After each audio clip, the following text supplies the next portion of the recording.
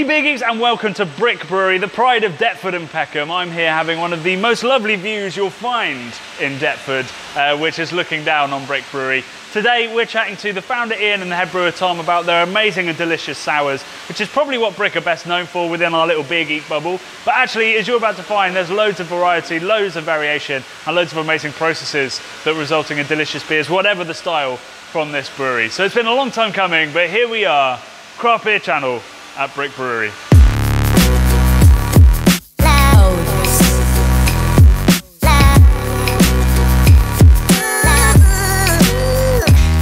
Brick has been on our list to visit for a long time. As one of London's first new wave breweries, they've never quite received the adoration of many of their peers, mostly because their beers have always focused on sessionability and balance, not the kind of beers to get rave reviews online or cause queues at festivals. But all along, they've quietly been building a reputation for making beautifully nuanced kettle sours, using a wide array of fruits, spices and herbs, and carefully planning their flavours like chefs in a kitchen.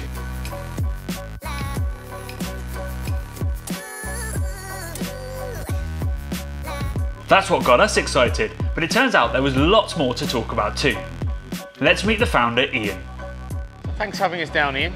This is quite a sight compared to your Peckham Ray site, which I used to drink in a lot. Yeah.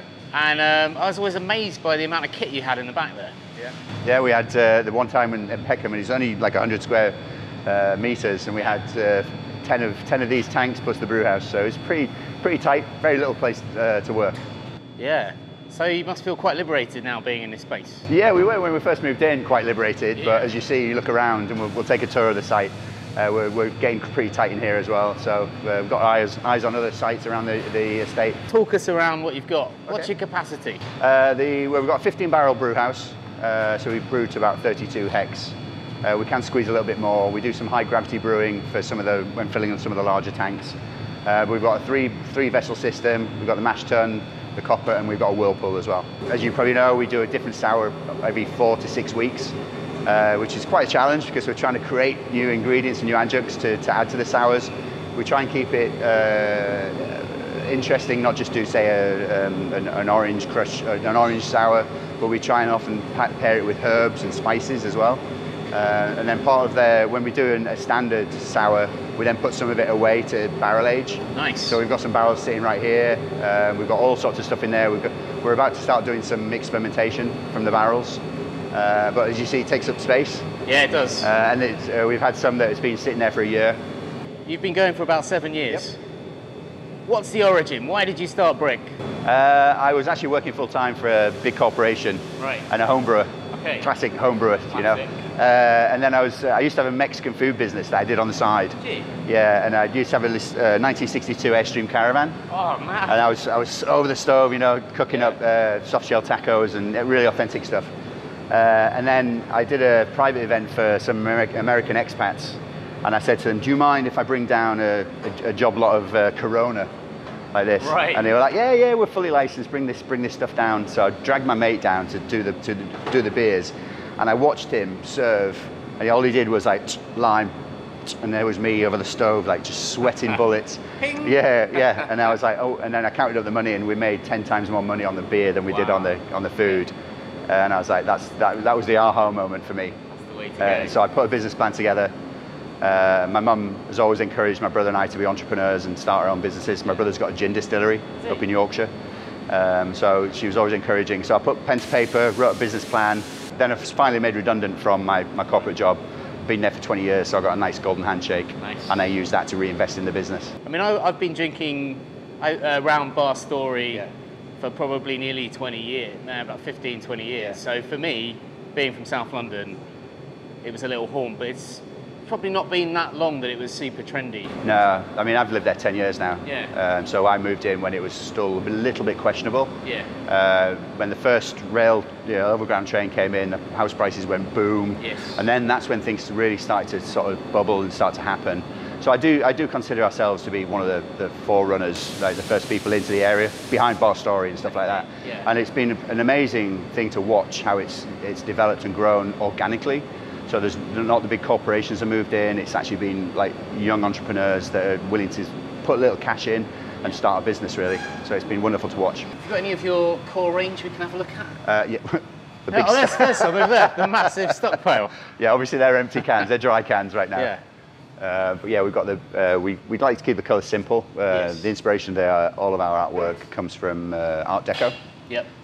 So if you actually get a close look, we've got a shout out to brick, obviously. Nice. And then we've got the railway lines where we originated. Nice. Running through, and then obviously it's textured, which we were actually up for an award from Ball Packaging. They put us forward for an award for the inventiveness of our packaging, and if you just, it's got tactile finish to it. Oh, that is lovely. Yeah. So yeah, we're really proud of the cans. We think they're simple. We haven't overcluttered it and overcomplicated it. Yeah. For our core range, and we have 6 in our core range now. So we have a gluten-free Hellers.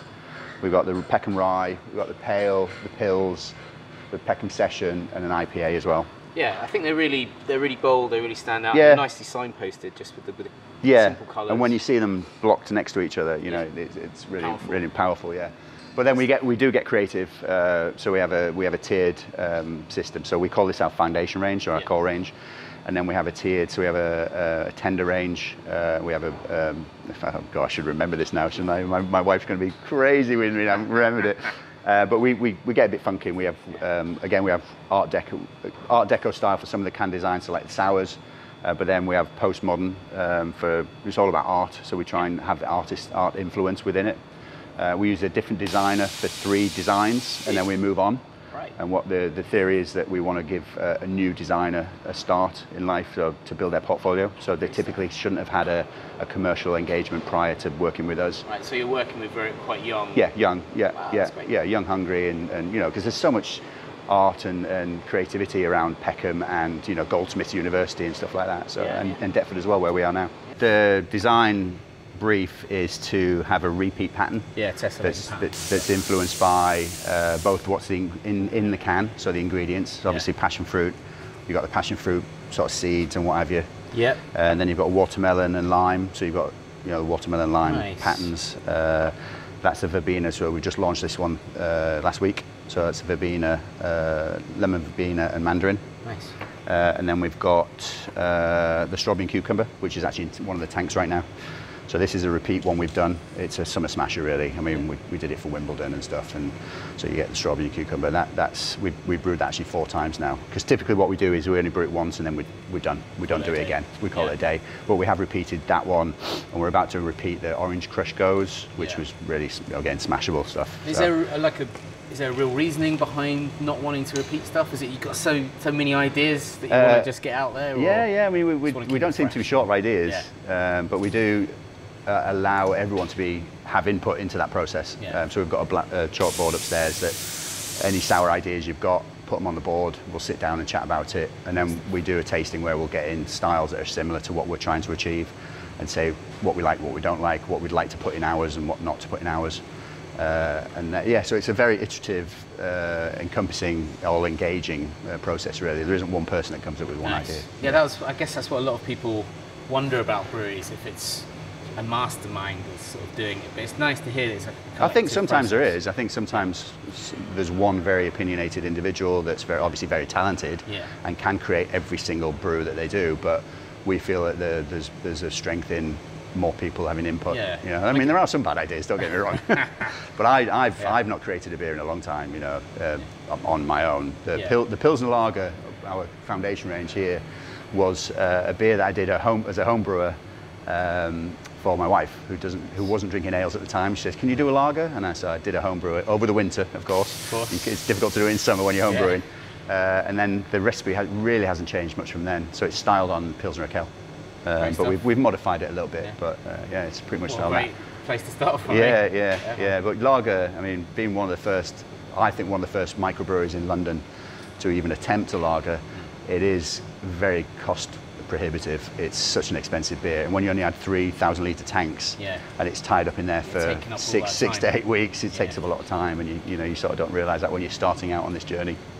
So this is a cellar pils. Now this was brewed right before lockdown, so we were able to keep it in tank because we weren't actually turning the tanks. But this is cellar pils, so it's a keller pils, keller style pils. Was cellared for 8 weeks. just to give it that crisp, clean sort of character. Yeah. And I personally think, we all think here at the brewery, it's one of our best beers that we've done. Amazing. I can see Johnny's getting quite upset with me. We've been talking rather a long time now. I think we should go and try some beers. That sounds good to me. That cellared lager got me seriously thirsty, as did the lemon verbena sour, so I handed the camera to Brad and settled in for a tasting. Starting with 2 of their sours. We actually cultured our own mixed culture blend, so it's a blend of a bunch of different lactobacillus strains. We cultured it initially from raw grains, so once we were happy with that, we banked it, and yeah, we pitched that every time. Right. And how long does it take to go from what would be a normal beer down to where you guys are taking it? It's pretty immediate, to be honest. We're that good. Yeah. It's sour. You're going to start with the strawberry? Strawberry and cucumber. Yeah. And where does the idea for the adjuncts come from, and what form? I guess the form will change depending on what it is, but for this one, somebody chopping up cucumber for a couple of hours before. The first one we did, right. Yes, but then we've sort of found a supplier that can actually provide the I don't know what, pre-sliced? Pre-sliced, yeah. Pre-mushed? Yeah. But most of our sours are low ABV as well, so we sort of shoot between the 3.5% ABV, just to keep it light, refreshing, and smashable really. Yeah. We don't kind of tend to overfruit things, like we don't really kind of get up there in the rates that I've seen a lot of other breweries use. This kind of triple fruited style, we don't, which is basically a smoothie beer. No. Yeah. So yeah, it's all subtlety really, and I think having it a bit lower ABV helps keep the flavours a bit more neutral, so the strawberry can come out more And easily. you can still get that base of the beer, which is that lovely kind of light lemony kind of character. That's not hugely sour either. That's a really mellow squeeze of lemon kind of thing, rather than a vinegary punch to the gut. I mean, correct me if I'm wrong, Tom, we're trying to match the sourness with the adjuncts. Right. So if you want something a little bit more punchy and sour, we'll do it for a citrus sour. Whereas this kind of a strawberry's quite sweet, and the cucumber's really refreshing, so we dialed back the sourness a little bit on this one.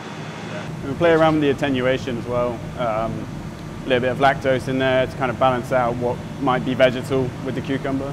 Right, so when it comes to the design of a recipe like that, are you doing mini tests? Are you doing sort of sensory stuff, like trying these adjuncts together at least first? And then... always making little teas and checking like what kind of volumes we want to use of the adjunct in question. And then you've used for this one the Quake yeast, so the Norwegian farmhouse. Why is that so good with a sour?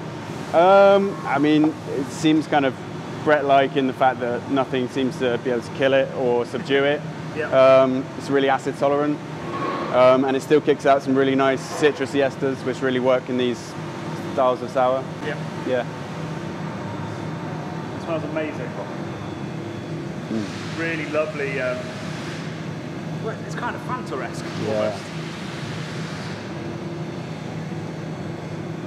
There's slightly more acidity, definite really herbal, fresh edge to it as well, which you don't expect even from the aroma maybe. No. It's got a lovely green note to it that stops it becoming kind of pastry sour vibes. It's really lovely.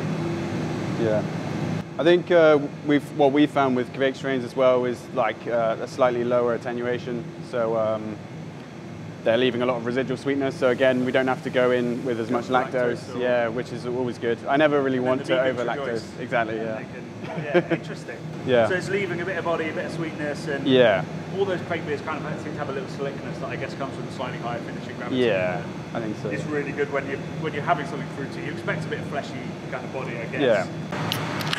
So, cellared lager. So you've translated Keller from the German. So what's the difference? Because all lager comes from the word to store, so they're all sort of cellared anyway.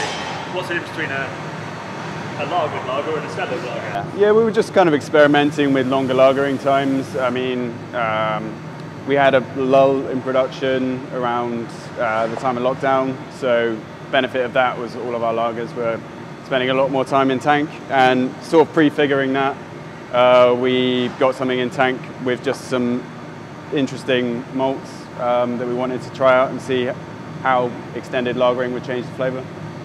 A few different types of Pilsner malt and a little bit of spelt, just for head retention mainly. I mean, that worked. Nice head. Yeah. Lovely. Oh, that does have that. One day I'll work out what the word is, but it has a kind of tank fresh feel to it that I think is like a combination of really long lagering and some like really biscuity, honey kind of German malts. But it just takes me immediately to like Bavaria or just up in Franconia. Yeah, exactly. Yeah, it makes you want to have a big old stone mug of it. Yeah. We can always also do the Merc bombs. Yeah. Yeah, we can also do the New England stuff. See this one here, so maybe on camera we'll do a little bit of QC on that one. Yeah. Brad will be into that as a hotbed. So yeah, thank you very much for having us, for showing us around. Thank you.